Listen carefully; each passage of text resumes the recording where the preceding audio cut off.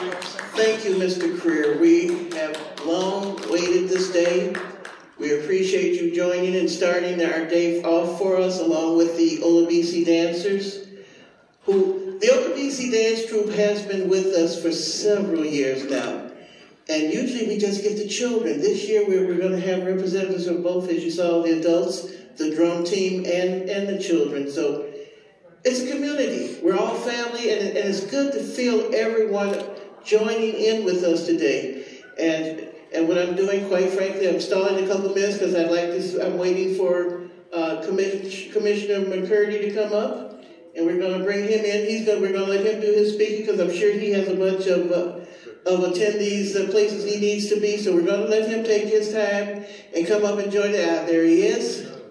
And while I'm waiting for him, I'd like to thank his father, Mr. William McCurdy Sr.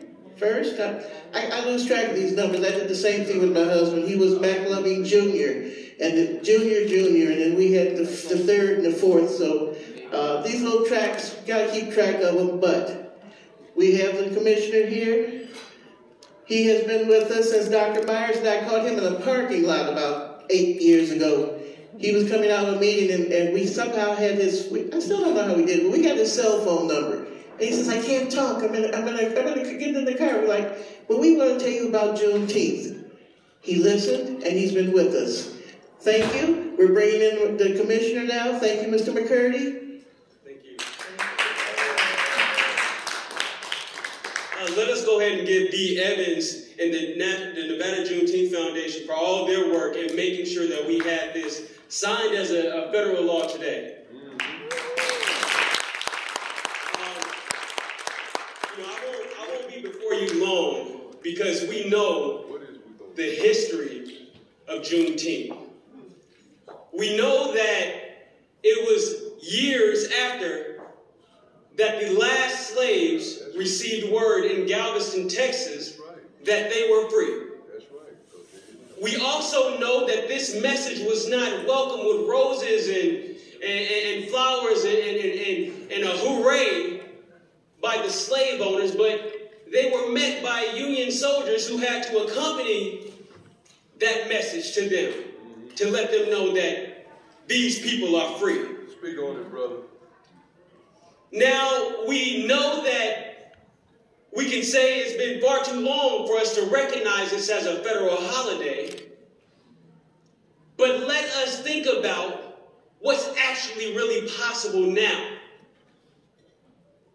Some would say that we need to have a much more detailed conversation about Juneteenth and what followed. We know that in 1862, the slave owners were compensated $300 per piece of property that they lost. Let's talk about the work ahead.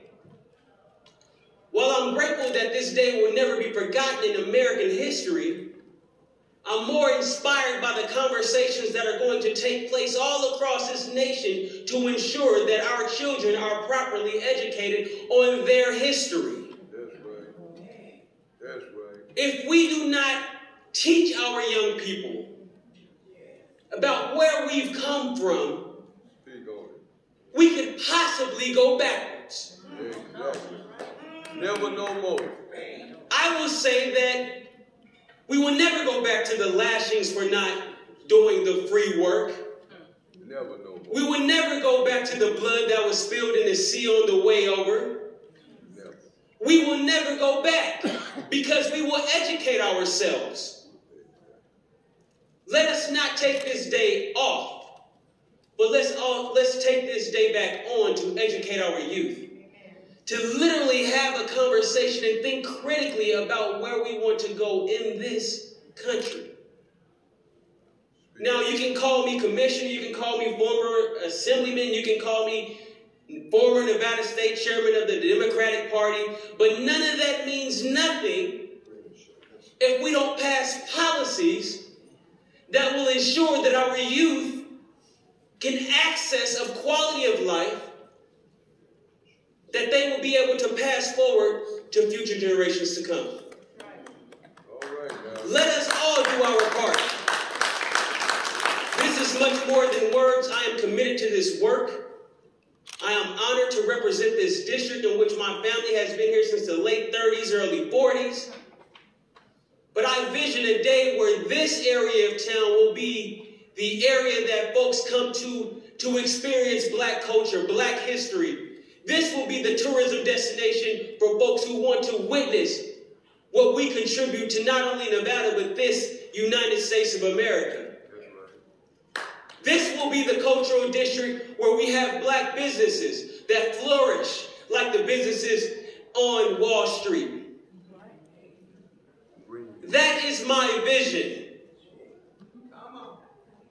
So let us not just occupy a seat and take up space, but let us do the work that we know many have done before we even had an opportunity to grace this earth so that we can enjoy this day.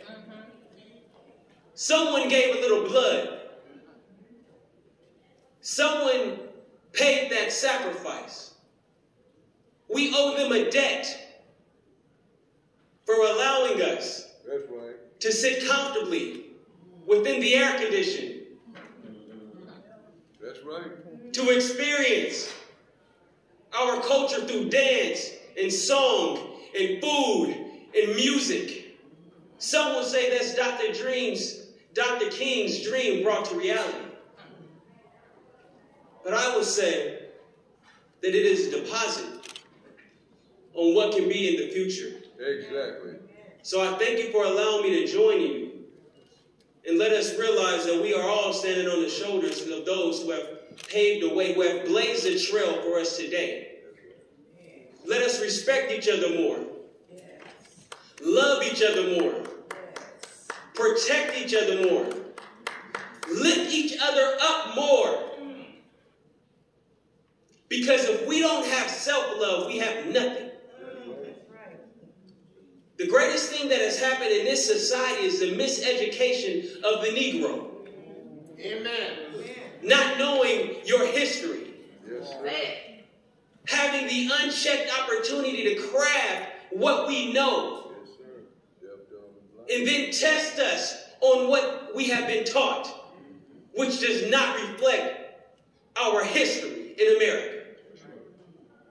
I was not expected to speak today, but I have been doing my part in educating myself to do more, not only for myself, not only for my family, but for my community. Exactly. Let us do more. And let us go out and create. Let us go out and prosper. And let us go out and live freely in these Americas.